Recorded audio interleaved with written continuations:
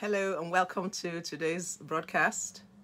My name is Abidemi Nwator, and I want to welcome you to this our journey through the letter to the Ephesians. Okay, today is part 5 in this series, and just a quick recap on yesterday. I won't go through the whole thing on just what we did yesterday. We talked about Paul's prayer for the Ephesian church, which was patterned after his own prayer for himself. You know, that after 30 years, he was still praying that he might know God and know him better, He also prayed for the Ephesian church that he might know him, that God might give unto them the spirit of wisdom and of revelation, that they might know him better, that he would open the eyes of their understanding so that they might know what is the hope of his calling, what is his inheritance in the saints, and his power that is at work for them who believe. And that power is like the working of his mighty strength, which he exerted when he raised Jesus from the dead. That is the resurrection power. It's the same power that he exerted when he ascended to heaven and when he enthroned him as well on the right hand of God. So it is that same power, that power is available for believers. If you're a child of God and you believe, then that power is available unto you. You have access to that power. All we need is just to believe. That's why Jesus said to the guy that came to him, about he actually said it to Jairus, Jairus, like the synagogue ruler, whose daughter was, sick unto the point of death. And then while he was talking to Jesus, they actually sent a message to him to say that, oh, don't bother the master anymore, your daughter is dead. The first thing Jesus said to him, look, do not be afraid, only believe, because that is the only thing that taps into that incomparably great power of God, the resurrection power of God. So we need to work on our believing, okay, because there's nothing wrong in the flow of the power of God. It's available. In fact, we don't even need God's permission to be able to tap into his power to work for us. All we need to do is to believe. And then we rounded it up by looking at the fact that God has exalted Jesus above all power, all rule, all authority, and he has given him a name that's above every other name. That at the mention of that name, every knee will bow and every tongue will confess that Jesus Christ is Lord, to the glory of God the Father. Okay, and then we rounded it up by saying that Jesus is the head of the body, the one who fills all things. He is the head of the body. Okay, and all things, God has put all things, verses 22 and 23 of chapter 1, that God had put all things under his feet and made him to be the head over his body. His body is the believers all over the world, or in every nook and corner of the world we're there, okay? And no matter how ungodly the government or the regime is, they cannot stamp out believers. Okay, so the Bible says that he has put all things, all those powers, all those authorities, he has put them under his feet. Guess which part of the body the feet is? The feet is the lowest part of the body of Christ. So it doesn't matter where you and I fit in. Maybe I might just be a tiny little part of the toenail, the small toenail or whatever. I am still part of the body of Christ. And that means that the enemy and all his cohorts and all that they are up to, they are still under our feet. But remember, it's in Christ Jesus. Okay, as long as we are in him and we believe him, the devil and all his cohorts are under our feet. Okay, so like I said yesterday, it's unchristian for a child of God to be afraid of the enemy. Okay, and like I was saying to somebody, I said, why do you have to fear the enemy? I mean, the worst that could happen to anybody is for them to go home, which is a good thing. But having said that, because the enemy is already defeated, God has given us the authority. So there's no point for us to be afraid. We need to rise up in boldness and in confidence, and rule and reign. The Bible says that those who have been given the gift of righteousness and the abundant provision of God's grace shall rule and reign in life through Christ Jesus. Remember, everything is still in Christ or through Christ or with Christ, okay? Never outside of Christ. You and I are nothing and we can do nothing outside of Christ. But in Christ, we can do all things. Amen. Through Christ who strengthens us. Okay, so today we're going to go on to chapter 2. And I'm going to attempt to cover verses 1 to 10, but it's full of so much powerful stuff. So I've titled today's as Take Off the Old and Put on the New. All right, take off the old and put on the new. So now, let me just read through it quickly, and then I'll take it one verse at a time. It says,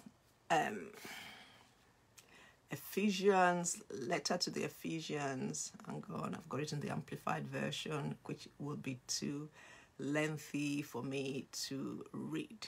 Okay, let's go to the NIV and let's read it in the NIV. It says, as for you, right, you were dead in your transgressions and sins, in which you used to live when you followed the ways of this world and of the ruler of the kingdom of the air, the spirit who is now at work in those who are disobedient. All of us also lived among them at one time, gratifying the cravings of our flesh and following its desires and thoughts. Like the rest, we were by nature deserving of wrath. But because of his great love for us, wow, God, who is rich in mercy, made us alive with Christ, even when we were dead in transgressions. It is by grace you have been saved. And God raised us up with Christ and seated us with him in the heavenly realms in Christ Jesus, in order that in the coming ages he might show the incomparable riches of his grace expressed in his kindness to us in Christ Jesus. For it is by grace you have been saved, through faith. And this is not from yourselves, it is the gift of God, not by works, so that no one can boast.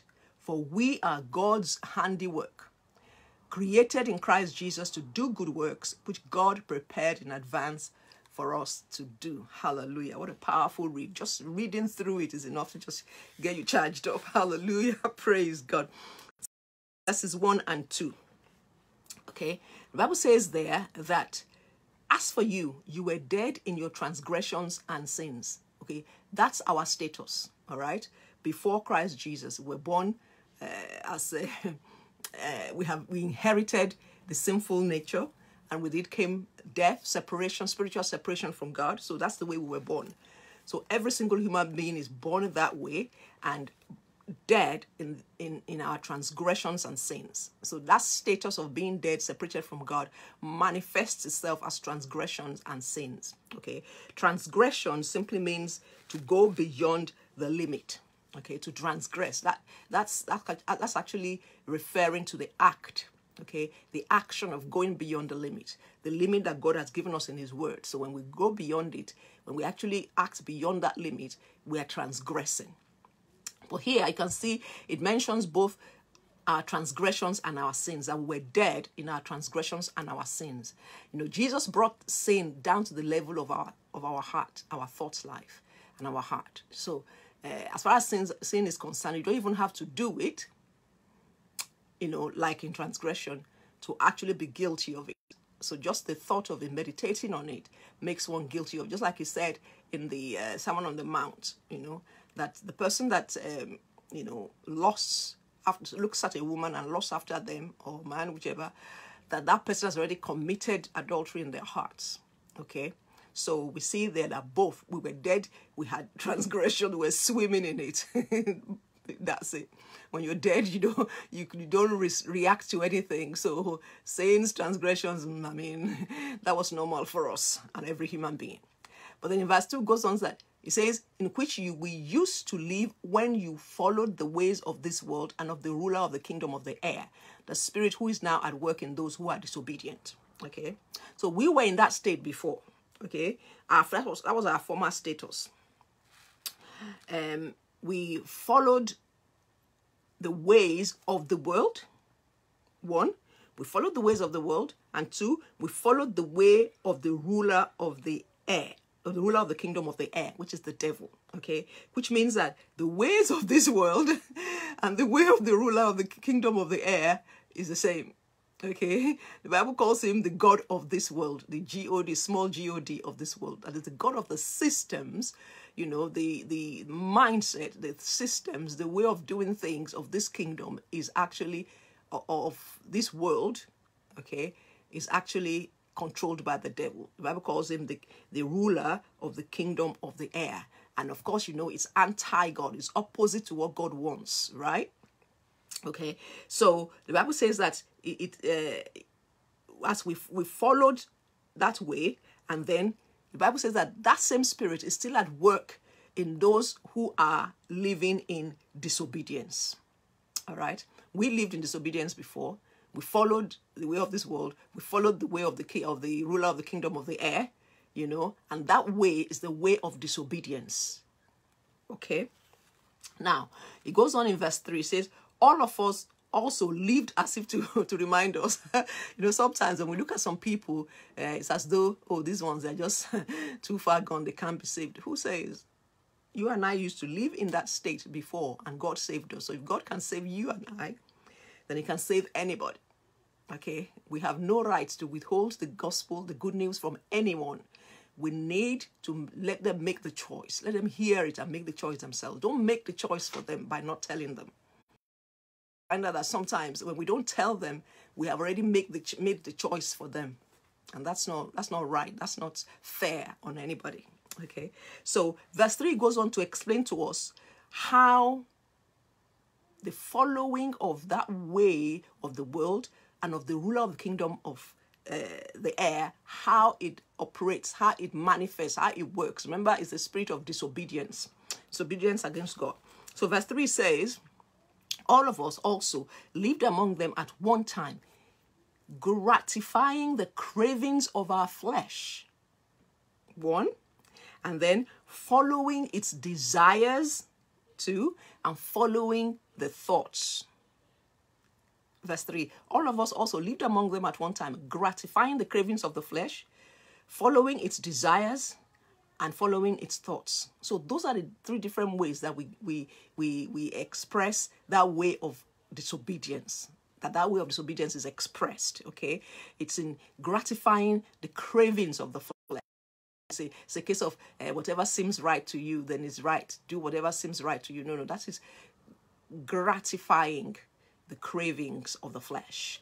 And then following its desires and its thoughts. Whether they are against God or not against God, it makes no difference. Following it is an expression of living under that spirit of disobedience, the spirit of the kingdom, the ruler of the kingdom of the air. All right? Now, and we know that system is against God. Living that way is against the way of God. And when we live against the way of God like that, you know, the Bible says that we are deserving of the wrath of what the Bible says. It says, by nature, we are deserving of the wrath of God. Okay? So that's still part of verse 3. It says, like the rest, we were by nature deserving of wrath. You know, sin, transgression, disobedience, you know, attracts the wrath of God, the punishment of God. Make no mistake about it. I think sometimes we fail to say or make clear how much of a danger it is, you know, to choose the way of disobedience, because it attracts the wrath of God. God is a just God. He's a merciful God as well. So we have his justice and his mercy. He encourages us to come on the side of his mercy, not on the side of judgment. If we choose to reject the side of his mercy it offers us in Christ Jesus, then we remain under judgment. Okay? And God has to be just to judge sin. Okay? So the Bible says that by nature, when we live that way, gratifying the cravings of our flesh, following its desires and thoughts which are against God, it means that we are deserving by nature of God's wrath. Which means that how we live actually matters to God. And it shows who we are or where we are. That's why later on in the letter to the Ephesians, in chapter 4 and verse 22, we're going to read where the Bible talks about how we need to put off. It says here, Ephesians 4:22 says, you were taught with regard to your former way of life. That is, when you give your heart to the Lord, the Bible says that if any man is in Christ, just a new creature. The old is gone, the new has come. We talked about it yesterday, how that the Holy Spirit quickens you. We're going to see it a bit later as well. The Holy Spirit makes you alive. You are a brand new creature in Christ Jesus. So we have an obligation to put off our old self, our old nature, which, you remember, it has to do with our soul. The soul is not born again, right? So the spirit is born again, right? But the soul is not. That's why we have the Word of God. We have the Holy Spirit to help us to renew our minds, to put off that whole way of living, of gratifying the flesh, the way of thinking and of reasoning, that is contrary to God. So it says there in Ephesians 4:22 that we are taught, and this is one of the very important things that we need to do when we give our hearts to the Lord, to be taught, to recognize the newness of life that is inside of us, which is the nature of God, and to put off the old man so that the new man can be expressed by the power of the Holy Spirit. Okay. So, then also, if we look in Acts 26 verse 20, the key to be able to do that, because someone might say, okay, you're telling me to put off the old and put on the new. How do I do that? Let's look at the key here. In Acts 26 verse 20, Paul was, when he was giving his testimony of how he's, lived for God and what he taught, he says, first to those in Damascus, then to those in Jerusalem and in all Judea, and then to the Gentiles, I preached that they should repent and turn to God and demonstrate their repentance by their deeds. So the key here is repentance. Putting off the old and putting on the new, the key is repentance. And what is repentance? It doesn't mean being sorry for what you did wrong. No, it doesn't just mean that. That's part of it, But sorry enough to change your mind, to live in the opposite direction, to change towards God and away from the lifestyle you lived before. That is true and genuine repentance. And that's what keys into the grace of God that's available unto us, to be able to live the lifestyle that's on the inside of us. Okay? Repentance is the key. So don't tell me you're repented if you're still doing the same thing going over. You're not truly repentant. Repentance, like Paul said, we need to turn to God. We should repent. That is, change our minds, be sorry for what we did, decide that we're going to live towards God, we live for God. We're not going to do those things anymore. And then turn to God and then demonstrate your repentance by your deeds. That is true gospel. Okay? Then let's go on to verses 4 and 5.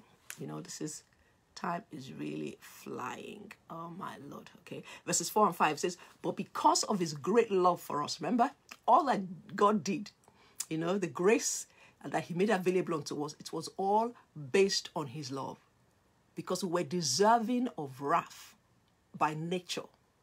But because of his great love for us, the Bible says that because of his great love for us, God, who is rich in mercy, that's another powerful thing there. He loves us. He's merciful towards us. You know what mercy means? It means that you don't get what you deserve. Okay? By nature, we are objects of God's wrath.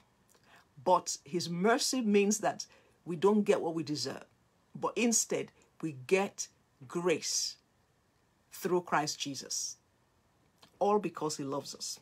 Okay? Because of his great love for us, God, who is rich in mercy, made us alive with Christ, even when we were dead in transgressions.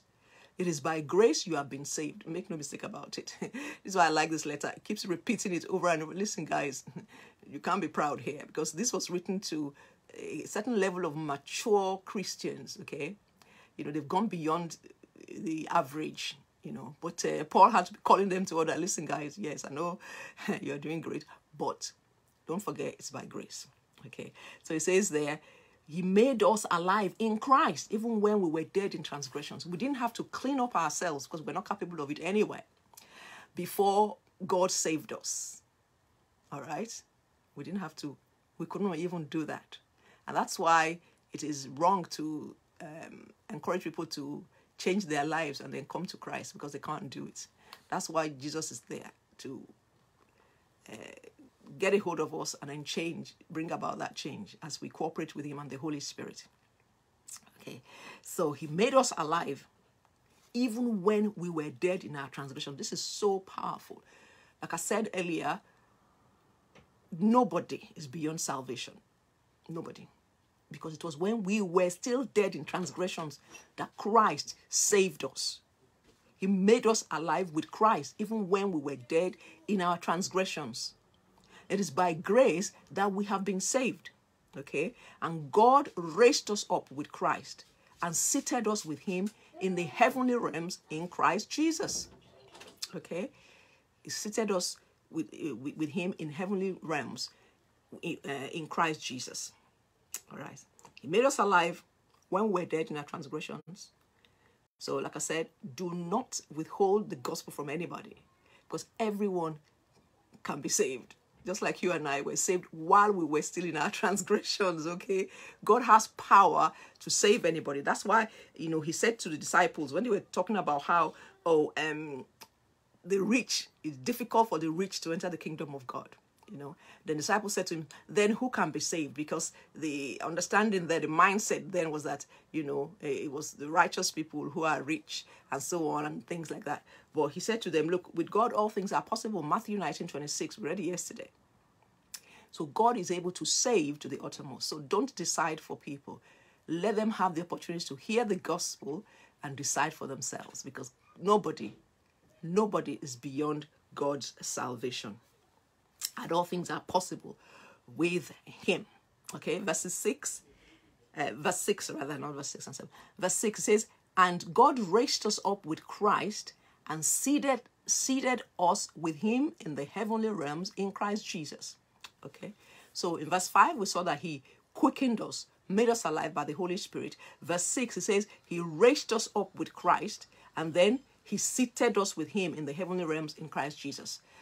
Those are the things that we said the power of God accomplished in Christ Jesus yesterday. That great power that we're talking about raised Jesus up, okay, effected his ascension into heaven and his enthronement on the right hand of God the Father. But the Bible is saying here that he did exactly the same thing to us in Christ Jesus. So the same time when this was happening to Jesus, it was happening to us. Hallelujah. So the same thing happened to us.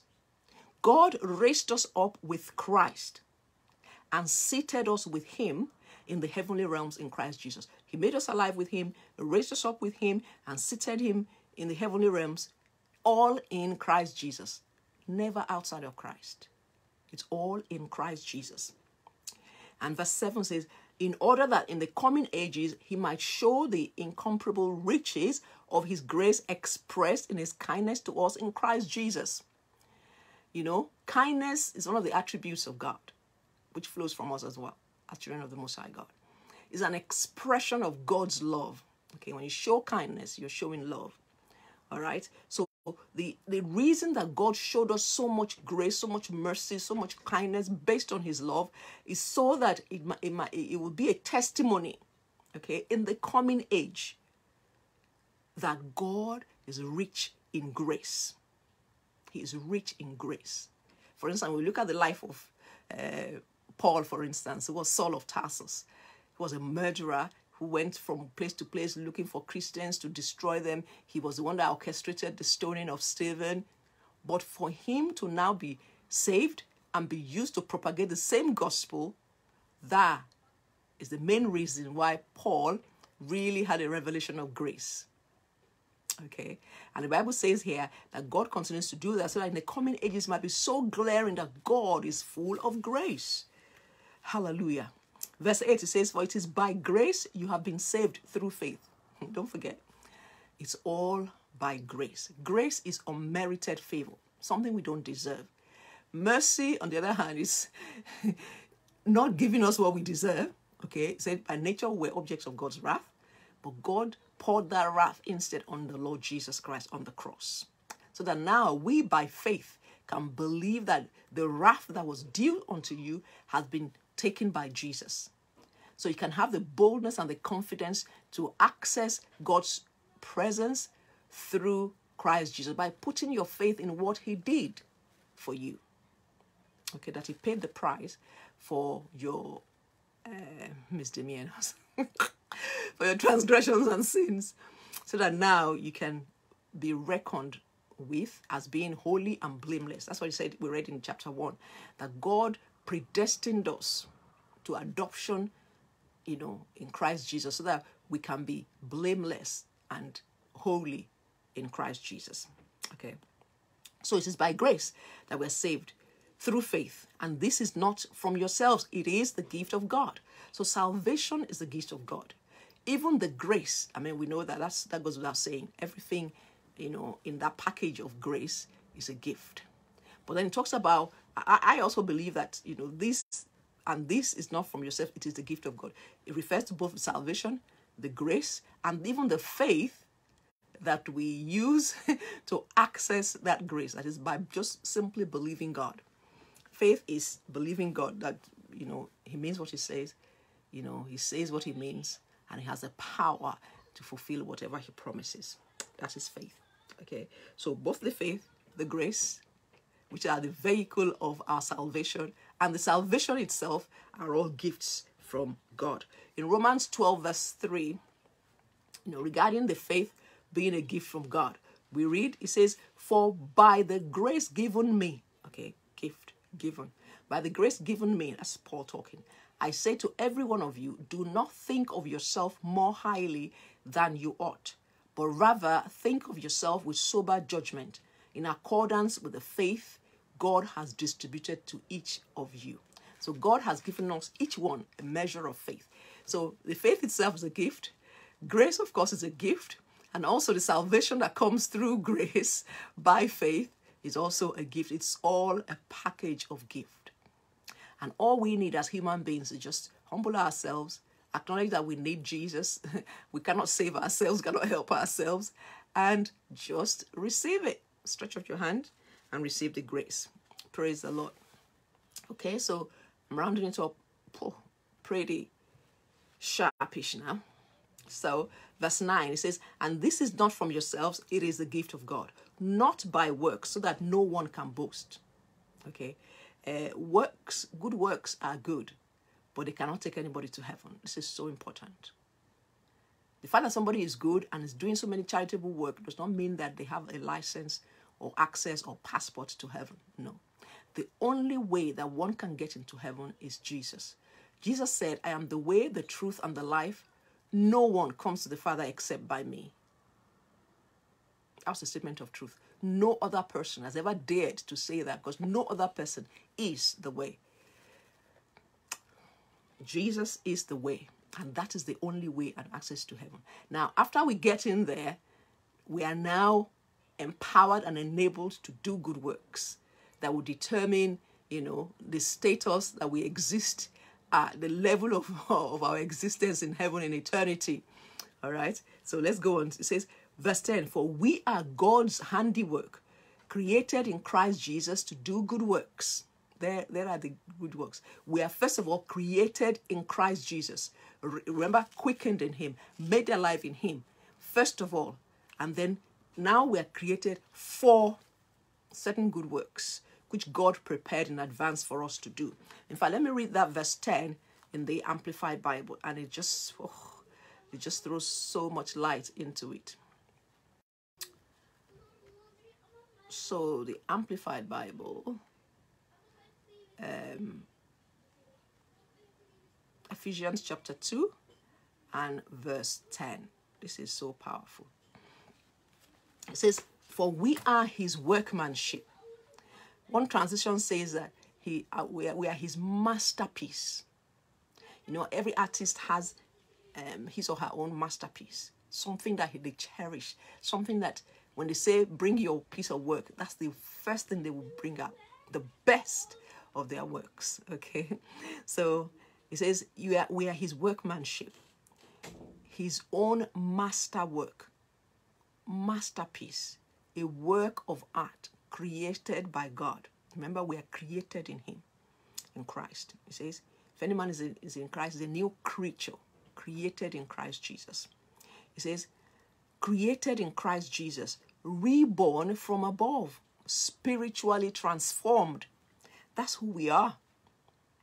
When you come into the Lord Jesus Christ, you're spiritually transformed. You're renewed, ready to be used. That's why you're a brand new creature. That's why if the enemy comes to you with some things in the past before you came to the Lord Jesus Christ and truly repented, if the enemy comes with those things, just tell him he's got the wrong person, because, you know, it's not you that did those things, because you're a brand new person. Okay? It says there that ready to be used for good works, which God prepared for us beforehand. Remember, setting things in place beforehand, predestination, predestined. Taking paths which he set. So God set certain paths for each and every one of us. After recreating us, set certain works that we need to do, taking certain paths that he had already set, so that we would walk in them, living the good life which he prearranged and made ready for us. So there's certain good life that God prearranged and made ready for us, certain paths that he prepared for us to walk in, which you and I have a responsibility of finding out and walking in it. That's what we call fulfilling God's purpose for your life. That's what you call fulfilling God's destiny that's upon your life. And, you know, I believe that the task of every believer is to actually find that purpose and to fulfill that purpose. By the grace of God, I have certain materials that would help in that area to be able to discover one's purpose, God's purpose on your life, and so on and so forth. So if you need help, let me know. I'm going to call it a day here. So we'll carry on on Monday. So have a great weekend. Enjoy church service however you do it. And don't forget, on Sunday, 5:30 p.m. UK time, on revelationtv.com, Summit Life is the program that we run there. So it comes on 5:30 p.m. UK time every Sunday. So watch it and be blessed. So for now, God bless you and God keep you. I want you to comment. I want you to, like and share. Click notification button. And if you watch it on YouTube, make sure you do the same. Comment, like, share, click the subscribe and the bell button. And I'm sure this has been a blessing, and let it bless other people as well. So I'll see you on Monday. Enjoy your weekend. Bye for now.